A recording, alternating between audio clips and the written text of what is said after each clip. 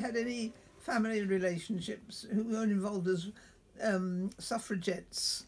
And I had a great aunt who, although the word was never mentioned, she was so involved with liberal women's politics in Portsmouth that I came to the conclusion that she must have been a suffragette. And what I remembered is that when I don't know if you realise that when you used to sit round the table, the conversation would go on over your heads, but certain words would keep coming up. And in connection with her, I kept hearing the words, the Women's Liberal Party. She obviously had a lot to do with the Women's Liberals down in Portsmouth.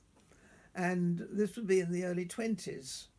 And I can't believe that if anybody who was so involved wouldn't have been a suffragette.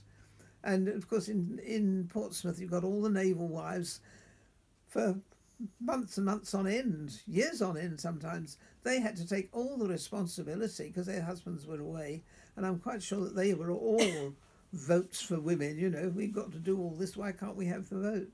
And so I think she definitely was a suffragette, but not mentioned as such at the time.